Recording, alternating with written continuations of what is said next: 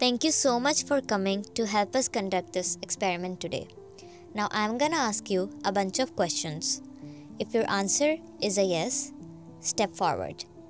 And if it's a no, then please step back. Here it goes. Ready?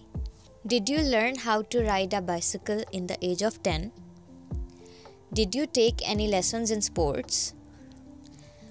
Did you learn how to iron your clothes while still in school? At the start of this social experiment, the questions were pretty generic. So the distance between men and women was not that apparent.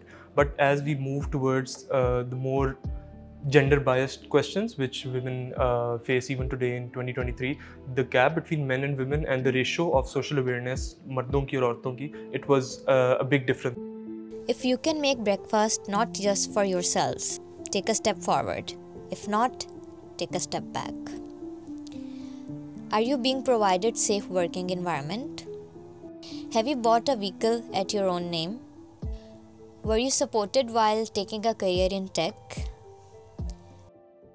I was asked this question whether I was given, support to start my career with a tech company. So yes, I was provided with the support, and I'm really grateful that I'm working at tkxel, where they provide women with equal opportunity to lead the department.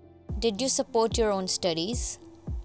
Did you have your organization support regarding maternity leaves? Being a working mother was never, it's never been that easy as it was before I was a mother. But the challenges were certainly there. But with the dedication that I have for my career as well as for my family, and with the support of my organization, thankfully I've been able to manage my work and my family together. Have you noticed the gender pay gap around you? Now everyone who's in front, could you please turn around and look behind you? Initially, when you guys started moving, there wasn't such a big gap. My question is, when did this gap start to occur? I believe कि ये जो gap है fill out होना चाहिए because somehow equality matters.